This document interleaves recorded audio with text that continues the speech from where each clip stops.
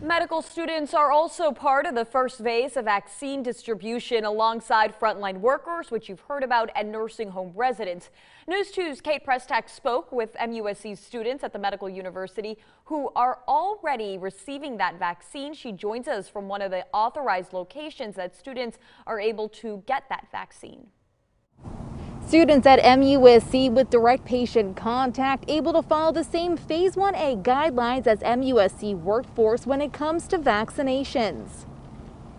Those in hands-on programs at the university saying the vaccine isn't just about helping their well-being, it's peace of mind during classes. Whenever we're transferring or if we're moving around or doing ADLs like brushing our teeth or getting in and out of the bathroom, I want to make sure that they're safe.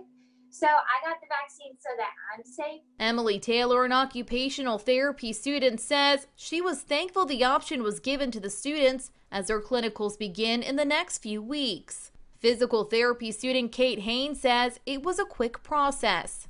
It was super quick, like they scan your badge. You get like a little vaccination card that you have to bring for your return visit, and it just says like your name, your date, just like the information about the vaccine you received.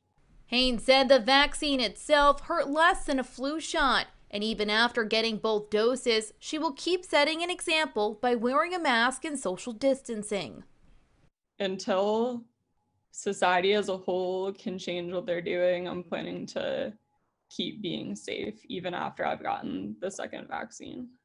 The Medical University of South Carolina says the vaccine is not mandatory for their students, but it is encouraged. In Charleston, I'm Kate Prestak. Count on 2.